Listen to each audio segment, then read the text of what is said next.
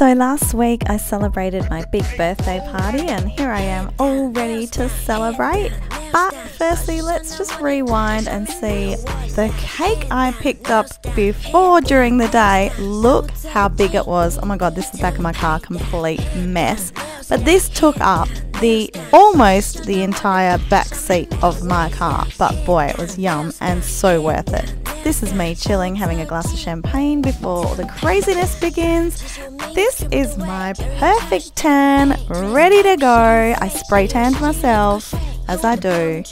This is my beautiful rose gold sequin backdrop with my beautiful balloons. I was so happy with how they turned out. This is my cake table, ready to put that huge cake on top. And these are little gift candles for everyone to take home. My welcome sign as people come in. This is the area before anyone entered. I was really happy with the space. I had 60 people coming on the night. This is daughter number one, who thankfully did the wristbands for me that evening. She was so very helpful. This is me posing with my rose gold background. This is my very cheeky daughter who did a lovely speech for me on the evening as well.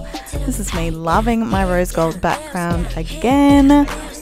This is all the beautiful people that came out to celebrate my birthday. Literally love them heaps.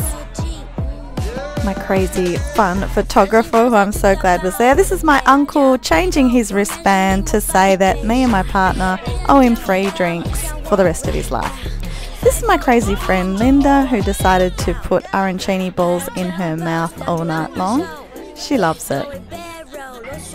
This is me doing a speech, which I don't normally do, but you got to do these things for special occasions.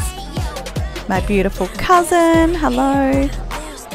And I just had the best night ever. Want to do it again.